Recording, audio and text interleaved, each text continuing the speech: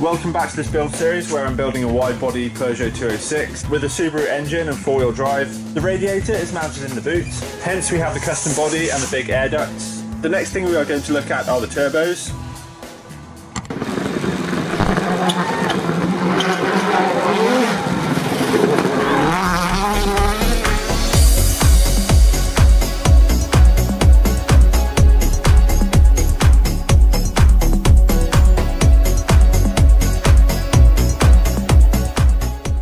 So this EJ205 engine came out of a 2003 WRX. As you can see, we have 3 turbos. The TD04 was the original turbo, however this larger TD05 was fitted to the car. In my opinion, I want to do away with both of these turbos. This one in the middle is an IHI VF36 turbo. It's currently fitted with a Group N restrictor. I am unsure if this turbo has been fitted with the Owen Developments heat shield. However, this turbo was running perfectly fine when it came off the car. The main benefit of going for this IHI turbo is that it is a twin-scroll turbo. In a twin-scroll, you get less lag. As the turbine sequences exhaust gases, there is less resistance as they go through the turbo. This allows the turbo to spool up a lot faster. As I won't be using this car competitively in rally, I can remove this restrictor. On a competition rally car, you have a certification tag for the restrictor. Normally, it is attached to the lock wire to the restrictor.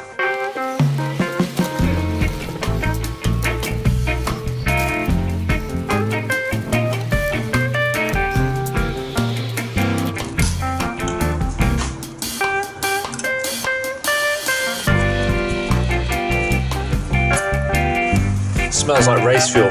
This lock wire is quite sharp. As you can see, the turbine housings are very different between the IHI and the turbo that came off the car. I have 2 ports that come from the headers on the one and one on the other. Using this turbo, I'm going to get an equal length header that will fit this pattern. Where the downpipe bolts to the turbine housing is slightly different as well. That's the twin scroll, that's the standard. What I want to do is use the exhaust that I already have with the Sports Cat. However, I may need to get a downpipe that suits the new turbo and reattach it around there somewhere. Once I get confirmation to buy the turbo, I will order the exhaust header and then I can fit the turbo and figure out the downpipe. For now, I'm going to work on some of the stuff that's under the car. I want to check the hubs and remove the handbrake assembly.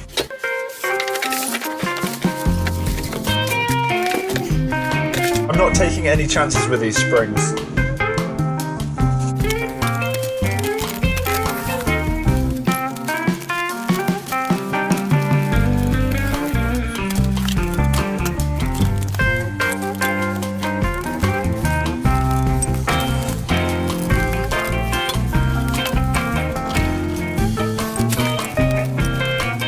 Altogether, that's a good weight saving.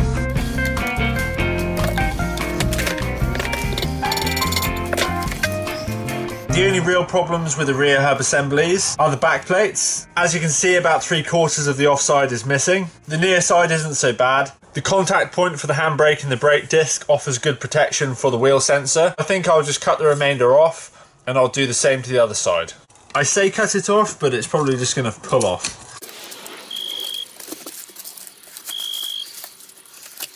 I have now purchased this turbo and I have already received the headers.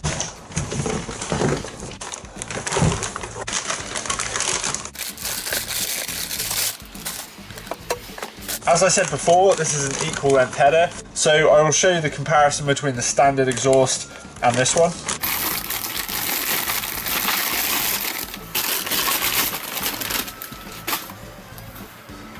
Now you can see the obvious difference between an equal length header and an equal length. The distance between the flange bolted to the engine and the pipe that goes up to the turbo is equal for each cylinder. Whereas on the stock exhaust, you have a long reach on the one side, then a really short distance on this side. This style exhaust produces the signature Subaru burble. However, this exhaust is much better for performance. With a twin scroll turbo, it's very well suited. My goal is to not make it obvious what engine is in this car. So having this exhaust set up and no scoop in the bonnet for the traditionally mounted top mount intercooler, it should suit the overall build. Another thing, even though we have twice as much pipe, it's still lighter than the stock parts. Let's see if it fits.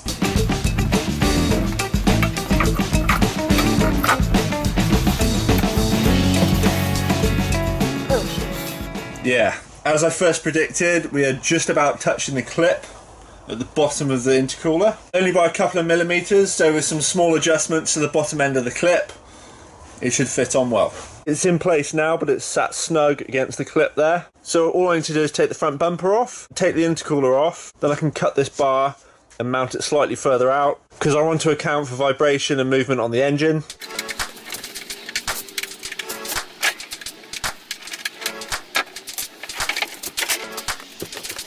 It's very important for me to keep the mounting points for the front bumper. Therefore, I will just cut the bar that runs across the back of the intercooler. I'll bring that out and I should be able to weld it in situ.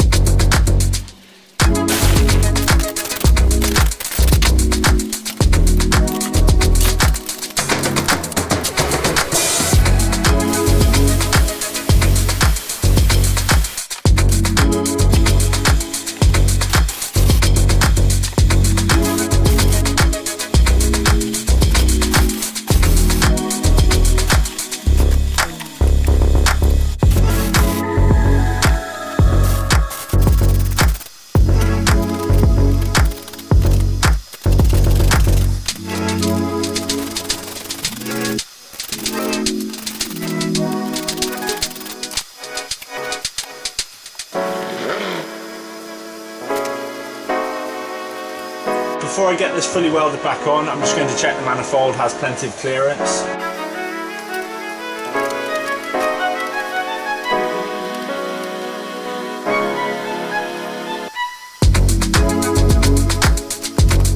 We have around 8mm clearance. We have slightly less clearance on this front edge here.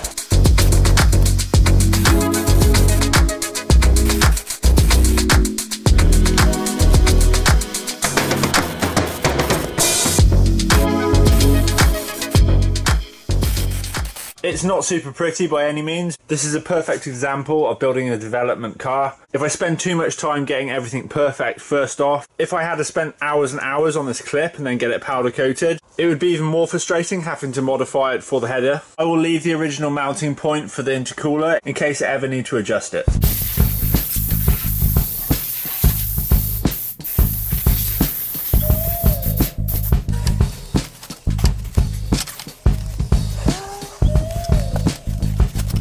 For now, I'm just going to loosely bolt it in place so I can trial fit the up pipe and the turbo.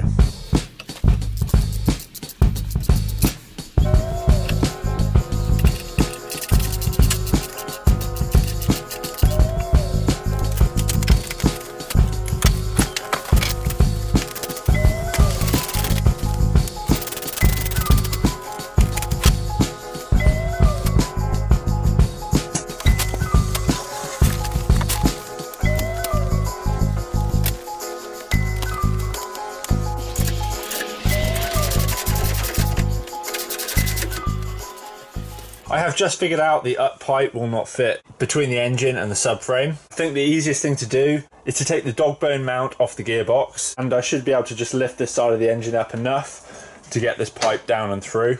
I don't have the engine crane anymore, so this had to do. I've just loosened the bolts for the main subframe. Now we're through.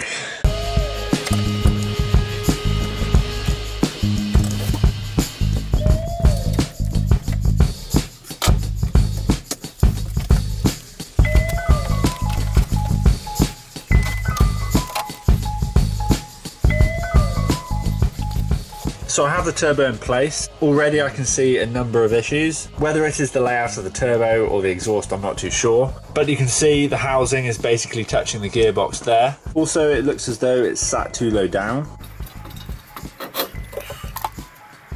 I have slackened off the joint from the header to the up pipe. This gives me room to adjust it so I can get the right clearance from the gearbox. I'll get the turbo back on and bolt it down to this.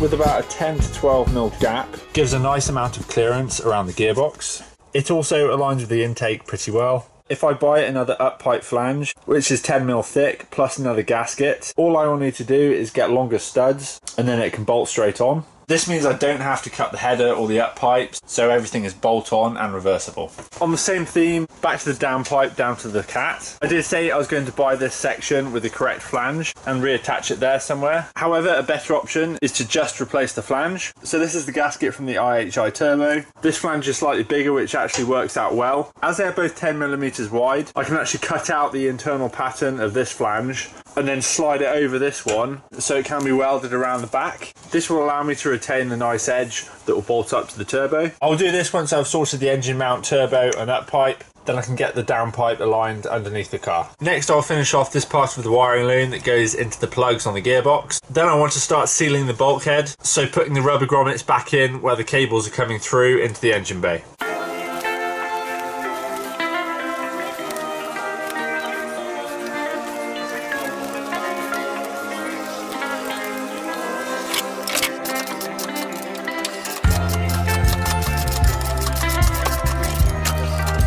I've just attached the earth to the gearbox.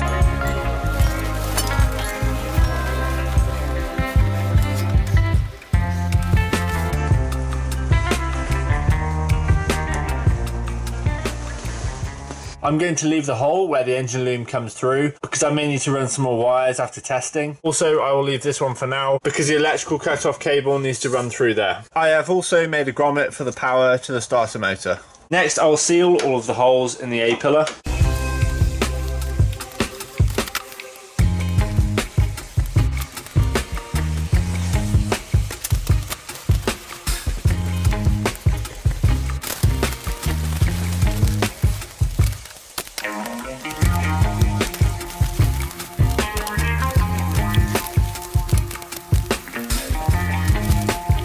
That's it for another episode. If you enjoyed the video, give it a thumbs up. We are going to do another Q&A soon on this channel for this build, so leave your comments below. Hit that subscribe button and I'll see you very soon. Now I'm going to crawl around under the car and get the last bit of Gravitex underneath to protect the floor pan.